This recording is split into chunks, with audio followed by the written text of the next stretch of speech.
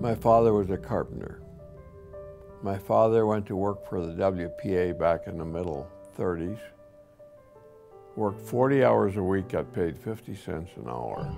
So on $20 a week, a family of 7 children and family existed.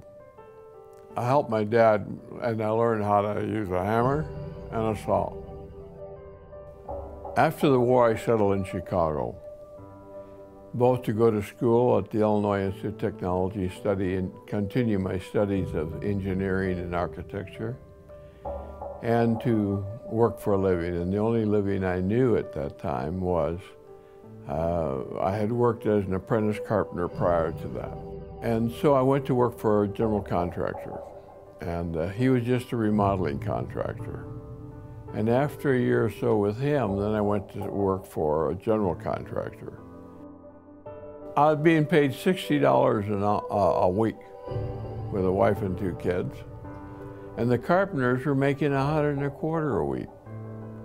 And I went to the boss and I said, hey, I'm selling the jobs, I'm designing the jobs, I'm doing all the estimating, et cetera, et cetera, et cetera. I said, I want to get paid as much as a carpenter. He said, oh, I can't afford to do that.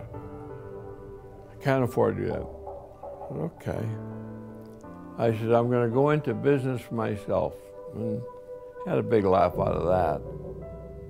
Shortly thereafter, I pull up in the front of the office with my little pickup truck that I just leased. And on the side of it, J.P. Schwan Construction Company, Inc.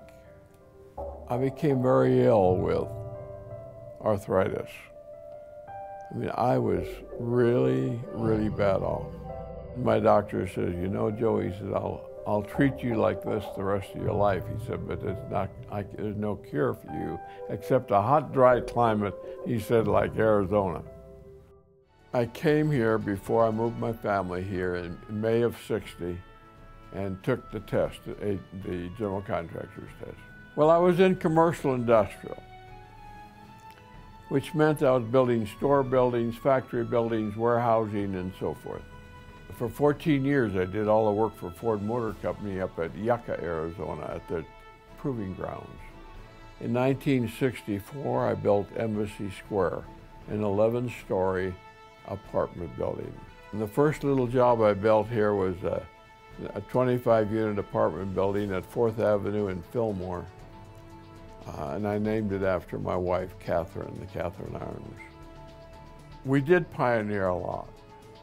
A lot of new tools came out, but it was still the skill of the individual that made the job look good, fit good, feel good.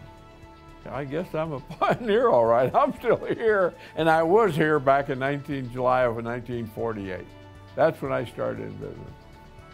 The whole family has to have the patience for a man in business, especially in construction. I wasn't the smartest guy in the world, but before we got married, I told her, listen, I work. She would let me work. And I was kind of a workaholic, I guess. Like he said, he's a workaholic, and that's probably why I'm here. The only day I got to see him was if I stayed up late at night or I actually went to the job site with him. That's when I got to see him. So I pretty much lived and breathed it as I was growing up. And we still look up to him, and he's our idol.